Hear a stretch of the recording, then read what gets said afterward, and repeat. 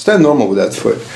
All right, so here we have a couple of feet. One has been already taped, and now we're looking at the right foot, and you can notice here that this arch is really falling down. Now turn your body to the right again, and come back a little bit.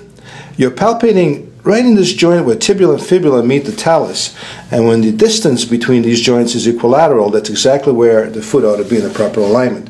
What we're doing actually is, if I go to this skeleton here, is I'm palpating or feeling right in this joint right here. When the foot is in neutral, my fingers are feeling this gap to be the same.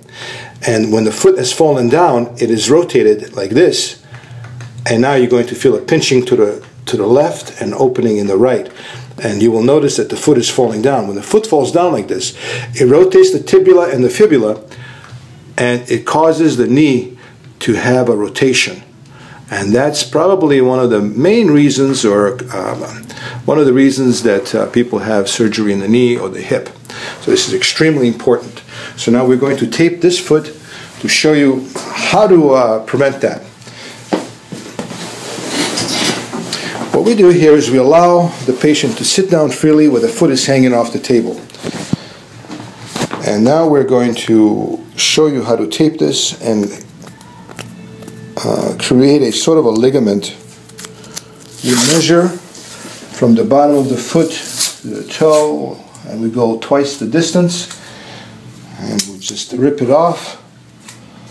And then I'm going to sneak underneath and put one part of the tape on the back, and the other two go like this. Make sure that it's adhered, and then we're going to anchor that down with a couple of little tapes, one underneath like that, and the other is going to be on top. And so now this is a beautiful tape job. Try walking with that now.